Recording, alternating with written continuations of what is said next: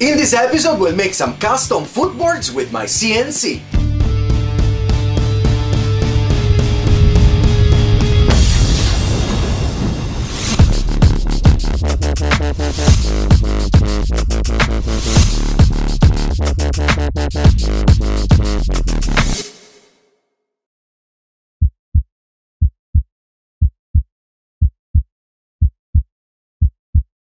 Hey folks, I'm Custom Chess, welcoming you to this new episode of Roma Custom Bike.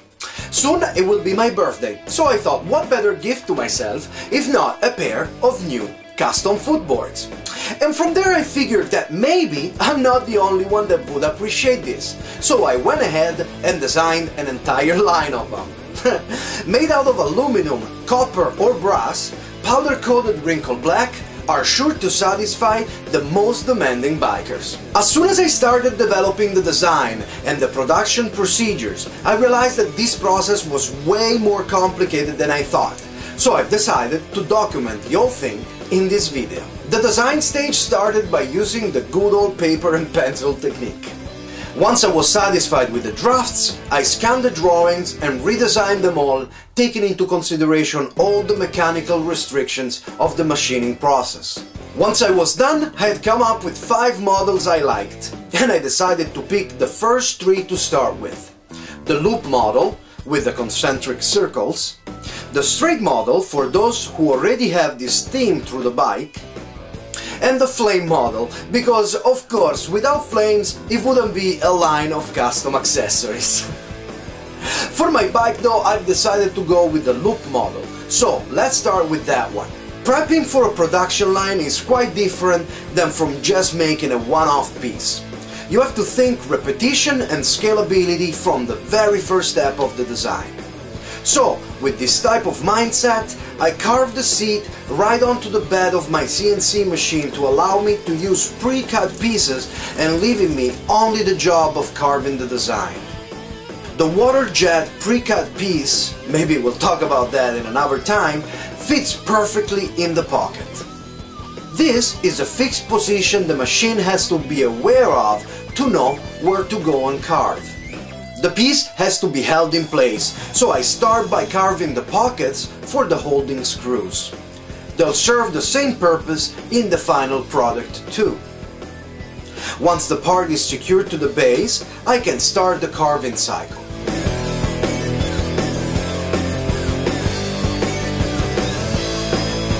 Since I shot this footage, I've done a major upgrade to my CNC machine. But for the time being, let's watch it work as it was. One of the goals in prototyping a production line is optimizing the toolpath for high speed and quality finish.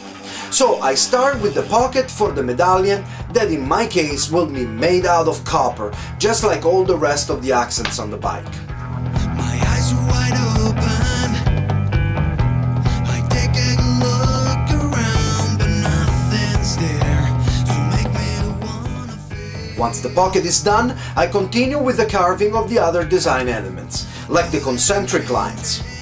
To complete each line, I need to do multiple passes to reach the final depth. I hope that the upgrade that I just did to the machine will bring them down from 5 passages to 1 or at the most 2. I wish the way could matter.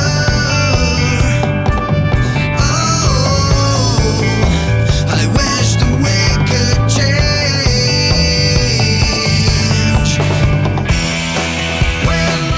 The last design element is my signature feature, the dotted edge.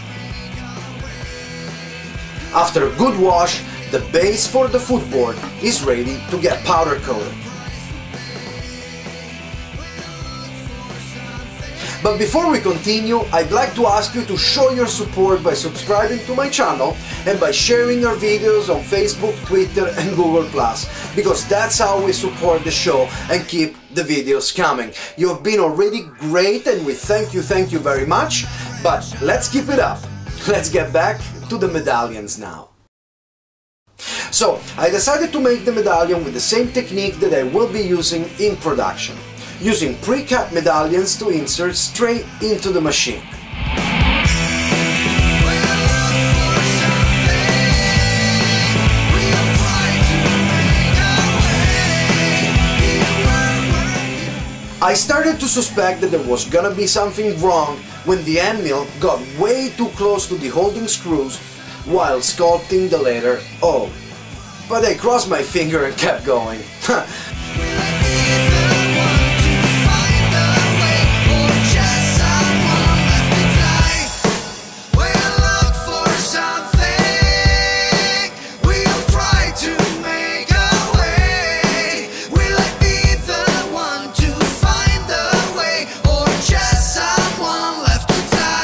Divine punishment is coming, and is coming when the tool was on the letter S.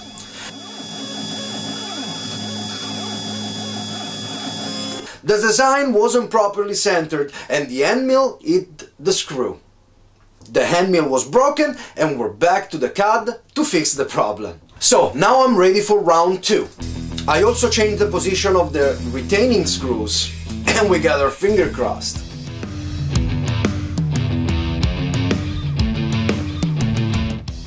Excellent, the copper medallion came out great, but now I like to try the brass ones.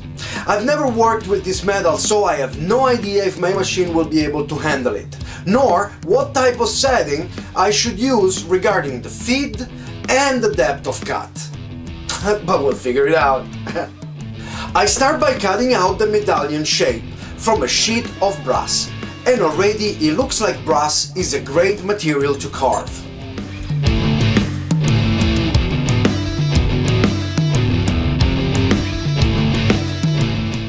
The medallion is secured onto the machine and we can start with the machining.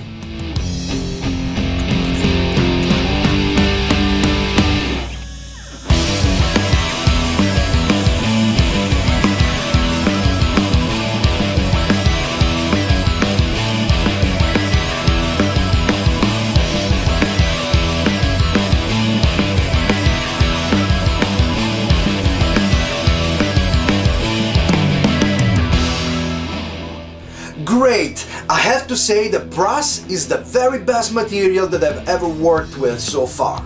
Copper and aluminum are quite soft and have the tendency to rip and clog up the tool.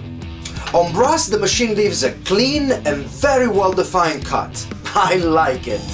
So I proceed to machine the other designs. Here you can see the flame model, a much more complex toolpath that will take twice the time as any of the other models, and numerous tool changes, using the 3, 4 and 6 millimeters end mills. I've got to say the final product is worth it though. Here we have the rough parts, and I think they already look awesome. But there is still quite a lot of work that needs to be done. In the second part of this episode, I will apply powder coat paint and I will polish the brass and copper. I know very well that some of you can make these boards on their own, in which case, please remember to share with me what you come up with.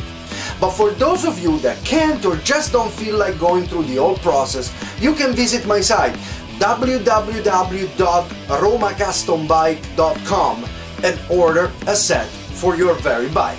Well, I'm Custom Chess for Roma Custom Bike and I'll see you very soon.